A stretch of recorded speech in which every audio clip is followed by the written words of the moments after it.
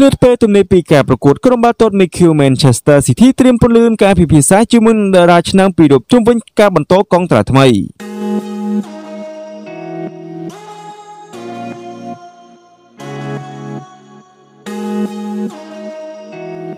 ក្រុមបាល់ទាត់ Manchester City បានត្រៀមខ្លួនរួចជាស្រេចដើម្បីចំណាយពេលវេលារបស់ពួកគេដើម្បីព្យាយាមបញ្ចុះបញ្ចូលកីឡាករខ្សែបម្រើប្រយុទ្ធ Kevin De Bruyne និងកីឡាករខ្សែប្រយុទ្ធស្លាប់ Raheem Sterling ឲ្យយល់ព្រមចូលហត្ថលេខាលើកុងត្រាថ្មីដែលស្នាក់នៅក្លឹបបន្តទៀត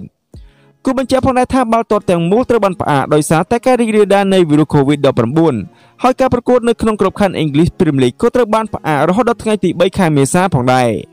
ហើយយ៉ាងណាមិញបើយោងតាមសារព័ត៌មាន The Sun បានឲ្យដឹងថាក្រុមដែលដឹកនាំដោយគ្រូបង្វឹកលោក Pep Guardiola កំពុងប្រើប្រាស់ការពន្យាពេលនៃការប្រកួតនៅក្នុងក្របខ័ណ្ឌ English Premier League នេះដើម្បីពន្លឿនលើកិច្ចពិភាក្សាចំពោះកុងត្រាថ្មីជាមួយនឹងកីឡាករឆ្នាំពីររូបរបស់ពួកគេវិញនោះគឺកីឡាករខ្សែបម្រើ Kevin De Bruyne និងកីឡាករខ្សែប្រយុទ្ធស្លាប់ Raheem Sterling គូបញ្ជាក់ផងដែរថាតារាឆ្នាំទាំងពីររូបនេះមានកិច្ចសន្យាជាមួយនឹងក្លឹបរហូតដល់ឆ្នាំ2023បន្ទាប់ពីពួកគេបានចូលហត្ថលេខាលើកិច្ចព្រមព្រៀងថ្មីមួយកាលពីឆ្នាំ2018កន្លងទៅប៉ុន្តែក្រុមបាល់ទាត់ Manchester City កំពុងមានការភ័យខ្លាចថាកីឡាករឆ្នាំពួកគេទាំងពីរនាក់រូបនេះនឹងត្រូវចាកចេញពីក្រុមដោយសារតែមានការដាក់បម្រាមពី UEFA ដោយមិនអនុញ្ញាតឲ្យលេងនៅក្នុងក្របខ័ណ្ឌ Champions League ពីរដូវកាលក្រោយមានការរំលោភបំពានយ៉ាងធ្ងន់ធ្ងរនៃបទបញ្ញត្តិហិរញ្ញវត្ថុរបស់ក្លឹប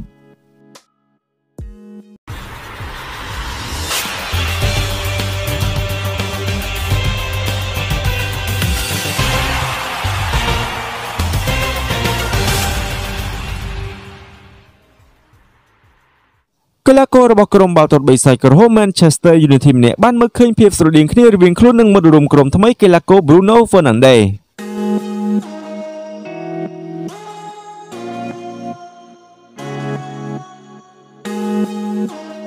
តារាឆ្នាំរបស់ក្រុមបាល់ទាត់ប៊ីសាយក្រហម Manchester United នោះគឺកីឡាករខ្សែបម្រើ Scott McTominay បានមើលឃើញភាពស្រដៀងគ្នារវាងរូបគេនិងមិត្តរួមក្រុមថ្មីកីឡាករ Bruno Fernandes ដែលកំពុងដើរតួយ៉ាងសំខាន់សម្រាប់ក្រុមចាប់តាំងពីមកដល់ទឹកដី Old Trafford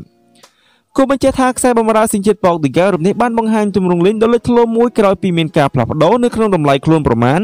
47លានផោនពីក្រុមបាល់ទាត់ Sporting Lisbon កាលពីខែមករា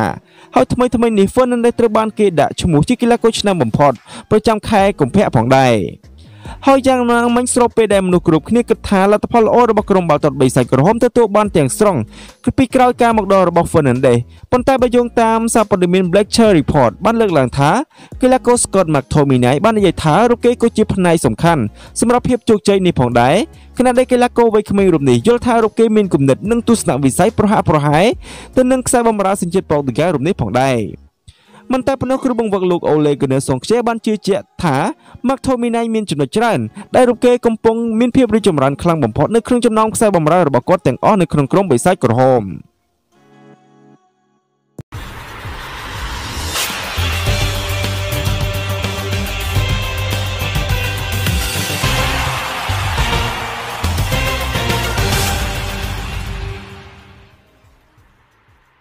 ឃើញចិត្តផុតកងត្រាក្រុមបាល់ទាត់ប៊ីសាយក្រហមបានផ្ដល់ជូននៅតារាឆ្នាំរបស់ខ្លួនម្នាក់ជាមួយនឹងកិច្ចសន្យាថ្មីមួយឆ្នាំបន្ថែមទៀត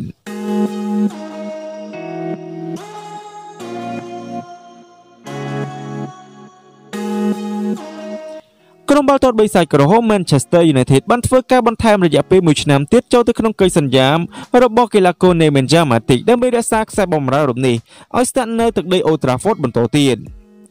គូបញ្ជាក់ផងដែរថាកីឡាករសញ្ជាតិសេប៊ីរូបនេះនៅសល់រយៈពេលត្រឹមតែ3ខែទៀតប៉ុណ្ណោះនៅក្នុងកិច្ចសន្យាបច្ចុប្បន្នរបស់គេខណៈដែលម៉ាទីកំពុងមានបំណងចង់ចាក់ចេញពីទឹកដី Old Trafford នៅរដូវក្តៅខាងមុខនេះជាមួយនឹងក្លឹបជាច្រើននៅជុំវិញទ្វីបអឺរ៉ុបរួមទាំងក្រុមបាល់ទាត់ Inter Milan ផងដែរដែលកំពុងរងចាំចុះហត្ថលេខារូបគេដោយឥតគិតថ្លៃតែទោះជាយ៉ាងណាទម្រង់លេងដ៏ល្អរបស់កីឡាករម៉ាទីកនៅក្នុងរយៈពេលចុងក្រោយនេះបានបញ្ចូលឲ្យគ្រូបង្វឹកលោក Ole Gunnar Solskjaer និងក្រុមបាល់ទាត់ប៊ីសាយក្រហមផ្ដល់ជូននូវ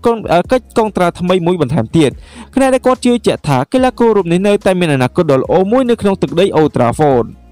លើពីនេះខ្សែបម្រើវ័យ31ឆ្នាំរំនេះបានដើរតួយ៉ាងសំខាន់សម្រាប់ក្រុមបាល់ទាត់បេសាយក្រហមដែលធ្វើឲ្យពួកគេកាន់តែខិតនឹងចិត្តក្នុងការតាមទាន់ក្រុមបាល់ទាត់តខៀវ Chelsea ដើម្បីដណ្ដើមយកតំណែងលេខ4នៅក្នុងតារាង English Premier League មុនពេលដែលរដូវកាលនៅក្នុង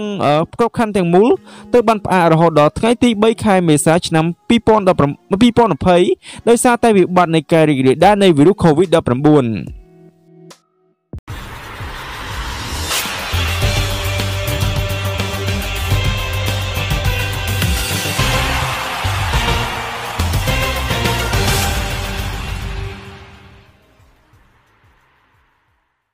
ទាំងក្រុមបាល់ទាត់កំភ្លើងធំ Arsenal និង Tottenham Hotspur សុទ្ធសឹងតែបានបង្ហាញនៅចិត្តចង់ចុះហត្ថលេខាលើតារាឆ្នើមរបស់ក្រុមបាល់ទាត់ហង្សក្រហម Liverpool រំនេះនៅរដូវក្តៅខាងមុខ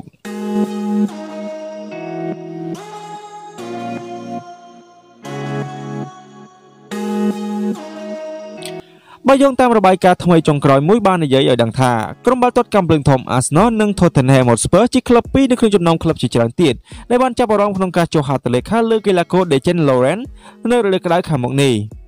គូបញ្ជាក់ថាខ្សែការពារកណ្ដាលរបស់ក្រុមបាល់ទាត់ហង្សក្រហម Liverpool រំនេះកំពុងតែខិតជិតនឹងដល់ឆ្នាំចុងក្រោយនៃកិច្ចសន្យាបច្ចុប្បន្នរបស់គេ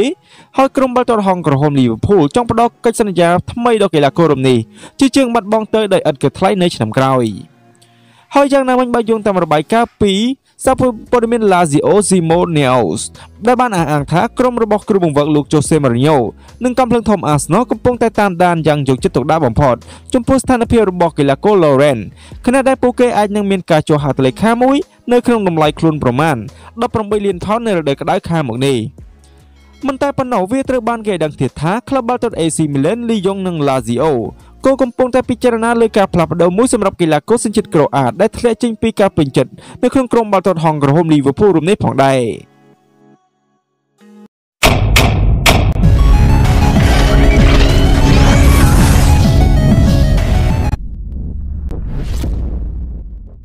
ក្រុមបាល់ទាត់ហង្សក្រហម Liverpool ត្រូវបានគេព្រមានថាអាចផងខ្លួនប្រសិនបើលួចតារាឆ្នើមនៅក្នុងក្រុមរូបនេះចេញបាននៅព្យាយាមនាំយកកីឡាករ Timo Werner មកទៀត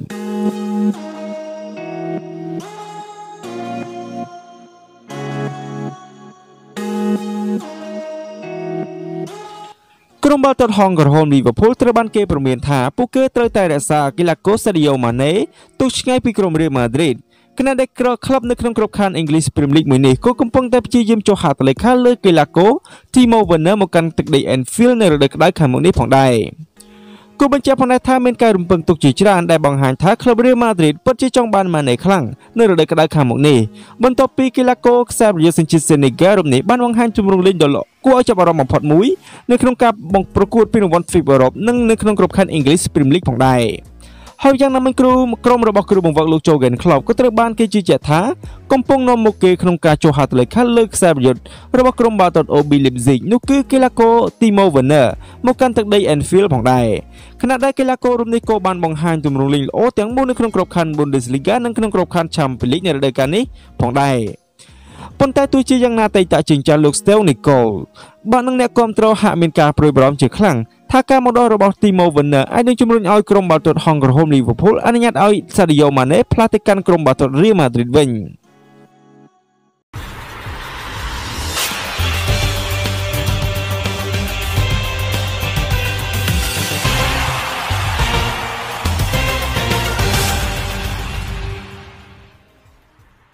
ក្តៅគ្រូបង្វឹករបស់ក្រុមបាល់ទាត់ Flamengo ត្រូវបានធ្វើតេស្តឃើញថាមានផ្ទុកវីរុស COVID-19